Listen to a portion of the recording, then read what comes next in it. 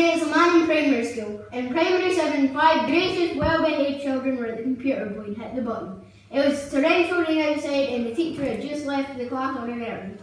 Suddenly, water started to leak through the roof onto the computer. It started to crackle and spark. This is where our story begins. Spin. 4.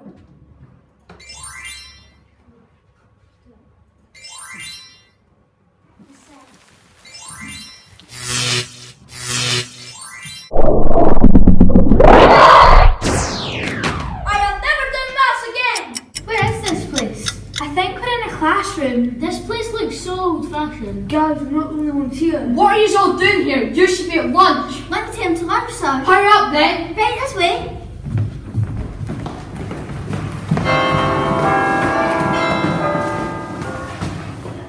What era is this? It's Victorian era. We're from the Second Elizabethan era. You're from way in the future. Queen Victoria is our queen.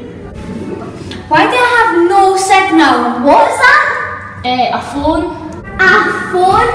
Anyway, no phones. We're at the lunch hall.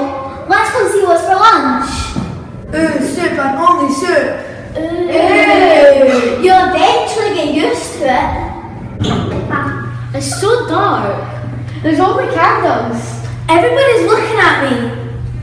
I don't feel like lunch. Let's go back to class. What are y'all doing here?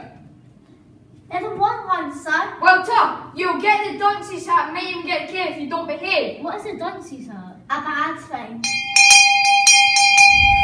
That is lunch over, sir. Quiet him down!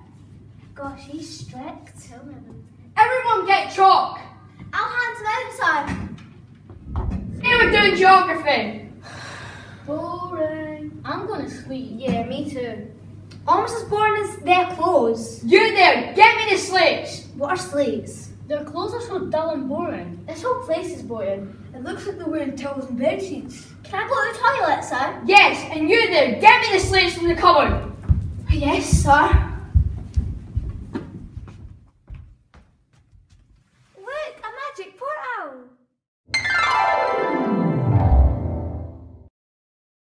Where have you been? Don't you mean, when have we been? After that day, the 4 pupils really understood how different the Victorian times were to their own. The dunce's hat, slate and chalk for writing, their clothes, and worst of all, the cane and belt. So you should always consider how grateful you are to be in this era.